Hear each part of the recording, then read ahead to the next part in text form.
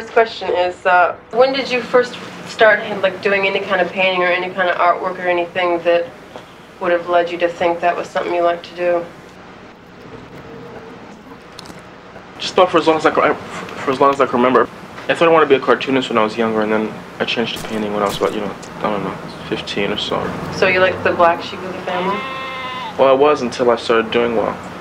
How did you have the money that you had to live on? I used to look for money at the mud club on the floor. Really? With Hal Ludiker.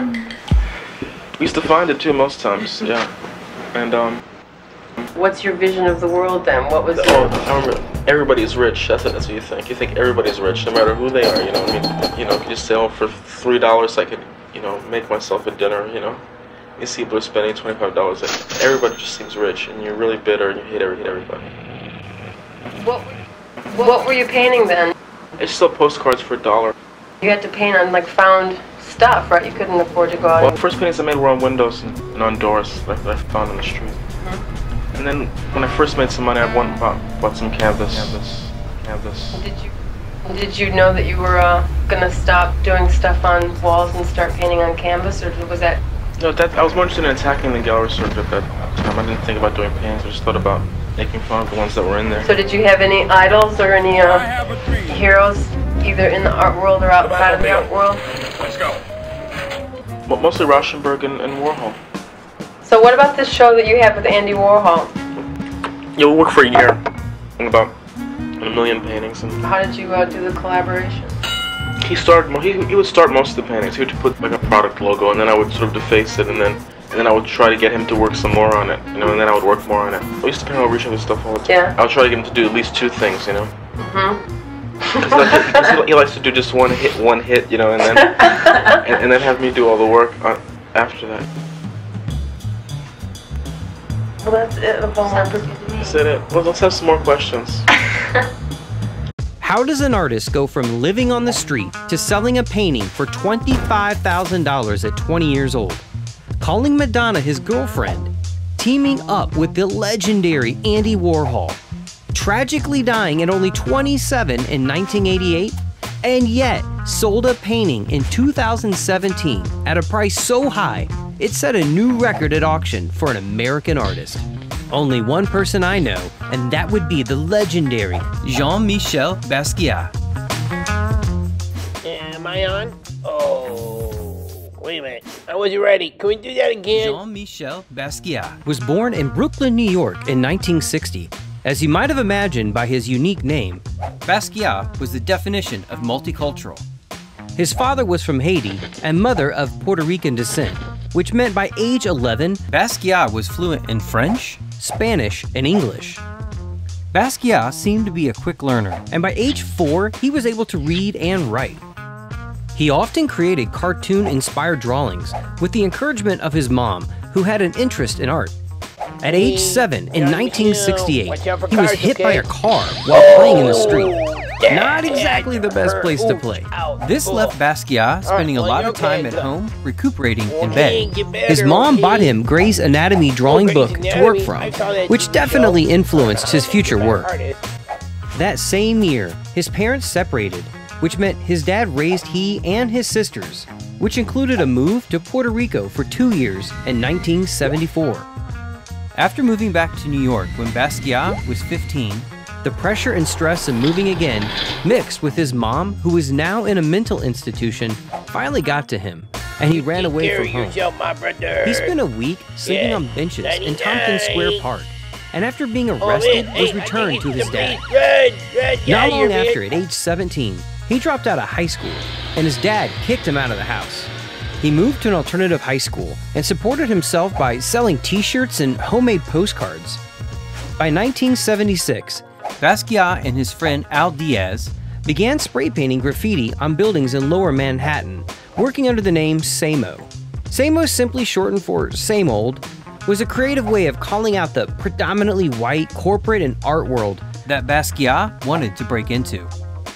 Basquiat had found a job at the Unique Clothing Warehouse in the art department during the day, and at night continued to paint original graffiti. In 1980, he met Andy Warhol and presented samples of his work. Warhol was amazed by his, quote, mystique and allure. They end up collaborating on a film called Downtown 81, which included music from Basquiat, who also happened to be a musician. Basquiat's breakthrough happened this same year in June, where he participated in the Times Square Show, a multi-artist exhibition where he was noticed by various critics and curators. One was Emilio Mazzoli, an Italian gallery owner who liked Basquiat so much, he invited him to have his first solo show in Modena, Italy, which included many painted pieces on found objects like doors. By 1983, he was now painting in a studio in Venice, California, having gallery events in West Hollywood, and showing up to those events with his girlfriend, who you might have heard of, Madonna. A friend of Basquiat said he would introduce her by saying, "This is my girlfriend. Her name is Madonna. She is going to be huge." Yeah, that was a pretty accurate statement. At this time, heads and skulls appeared in a lot of his works. Spurred by the Neo-Expressionist art boom, Basquiat's work was in great demand. Neo-Expressionism referred to a new, rough style of creating and expressing yourself. It gave a nod to artists like Jackson Pollock, but Basquiat's work included recognizable subjects mixed with abstract ideas. By February 10, 1985, Basquiat appeared on the cover of the New York Times Magazine. This was unprecedented for any young African-American artist, and definitely put Basquiat and his work in the spotlight. Despite the success he had so quickly, his emotional instability continued to be a problem. With great fame comes great pressure. In his short career, Basquiat created around 1,500 drawings and 600 paintings and many sculpture and mixed media pieces too. Sotheby's in 2017 sold this Basquiat 1982 masterpiece for $110 million, smashing a new auction record for a US artist, all to cheers and applause in the room. Yeah, that's a crazy amount of money. For most artists, it takes almost the length of 2 lifetimes before seeing success.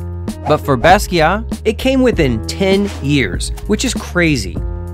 I love what Keith Haring said at Basquiat's memorial. He truly created a lifetime of works in 10 years. Greedily, we wonder what else he might have created, what masterpieces we have been cheated out of by his death. But the fact is that he created enough work to intrigue generations to come. Only now will people begin to understand the magnitude of his contribution. And I couldn't agree more. Basquiat was definitely one of a kind. These strokes of genius belong to 21-year-old Black Brooklynite Jean-Michel Basquiat, one of America's most charismatic painters and currently its highest sold.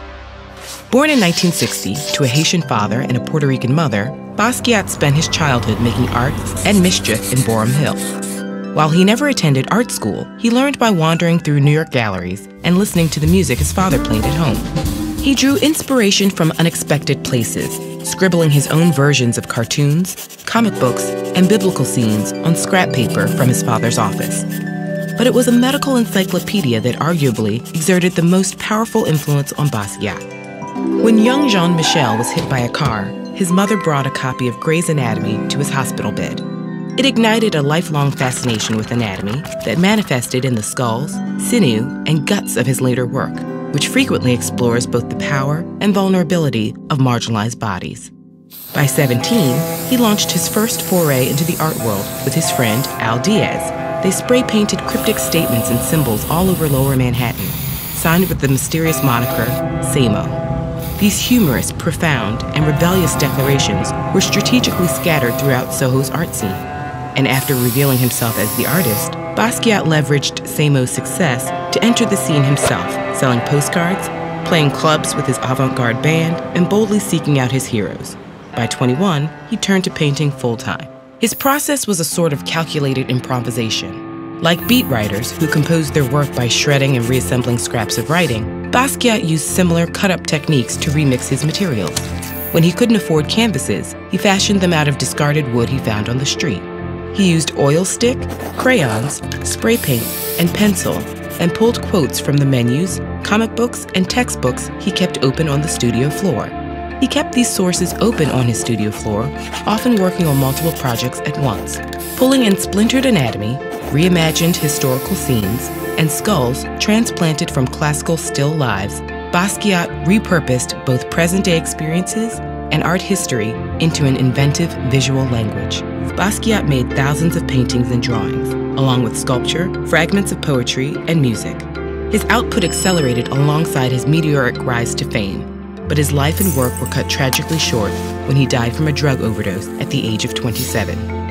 After his death, Basquiat's work only increased in value, but the energy and flair of his pieces have impacted much more than their financial worth. Today, his influence swirls around us in music, poetry, fashion, and film, and his art retains the power to shock, inspire, and get under our skin. Alright guys, so now we're going to be creating a background. We're going to do that by choosing 3 colors and painting shapes and trying to cover the whole paper. While that is drying, we're going to learn how to draw a Basquiat dinosaur. Hey, that dinosaur looks like me. Look, a crown with a dinosaur hat. Now we're going to draw our own version. We're going to start with the crown, that major symbol that makes it a Basquiat type creature or character. We'll start with the slope that goes down to his tail, and we'll make a little knobby thing for the mouth. You'll see it looks more like a mouth in a minute. There's 2 little arms and 2 little legs coming down to a tail. It does not have to be exact, just do your best. We're just making a little T-Rex with some funny looking character. Basquiat didn't try to make it look like a realistic T-Rex. You don't have to either. Don't forget the spikes. You can also make a little glowing mark around it. Basquiat did that. He put white around it, so that's what I'm drawing here. Hey guys, did you see my tail? There, now we're going to color in that dinosaur with pastels or crayons. I'm using crayons here, so I'm coloring in the eyes. And then I'm going to do the circle on his tummy, which was red as well. And then the spikes. So I'll do that again so you can see. Alright, there's some spikes. Then I'm going to color it in. So you can see I'm using the black there. I left the white space for his teeth. Color it in, put a little red spot, color in the spikes. Alright, now we're going to use some drawing and symbols to decorate our background. It's already dried. Here's some symbol ideas of what you could put. And now I'm going to draw it on top of the painted background. You can see the different drawings. I'm trying to create a story with the pictures, okay? You can also add words to create meaning. Now we're going to go back to our dinosaur. We're going to cut it out and we're going to put it somewhere on our background.